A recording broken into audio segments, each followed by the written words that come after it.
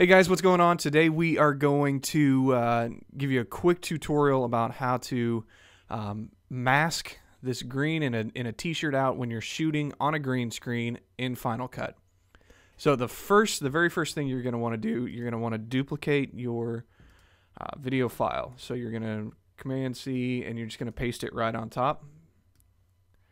So everything comes over just fine. Now, if we disable that top layer and we come over to the keyer and we drag that to the bottom one, it's going to take, like you see, it's going to take everything out, including that green in this shirt. So we're going to disable that for right now.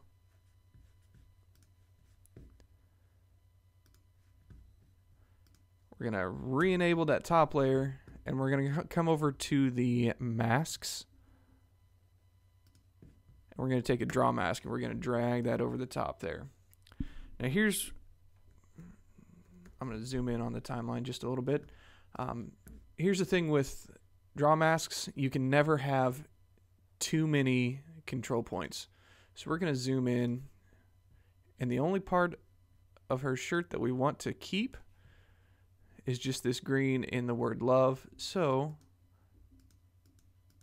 we're going to create some points.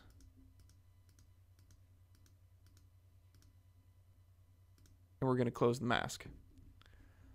Now, if we come back to the timeline and we disable the bottom clip, we see that that shirt is the only thing that is in that top layer. So we will re-enable the bottom clip. Now, if we turn the keyer on the bottom layer, we see that there's still green in her shirt. And she does move a little bit in this clip. This is from an old project and I went through and did a lot better job, but this is just to kind of show you how to do that.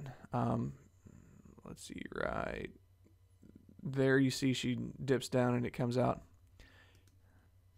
Okay, so if we wanted to take that, to keyframe that mask to where you see she steps out and then the background, it gets dark again. We can keyframe that. We come to just a point where before she moves,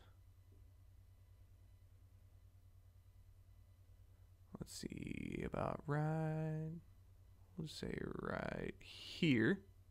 We're going to select that. We're going to come over to the transform section in the mask and we're going to keyframe it. We're just going to use the right arrow to go frame by frame. And if we just move this just a little bit, Final Cut will recognize the keyframe and put another one there.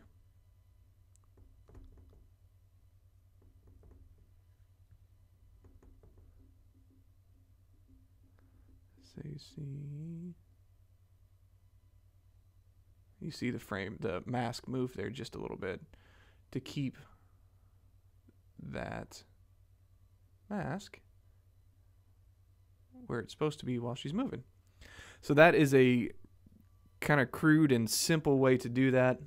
And then once you're done, if you want, you can highlight both of these, create a new compound clip. That just makes everything, that compresses those clips there. So you just have one file in your timeline. Or if you don't want to, you can undo it and work with two there. But that is a quick way to mask and keyframe somebody's clothes if you're recording in front of a green screen. Thanks, and I will see you later.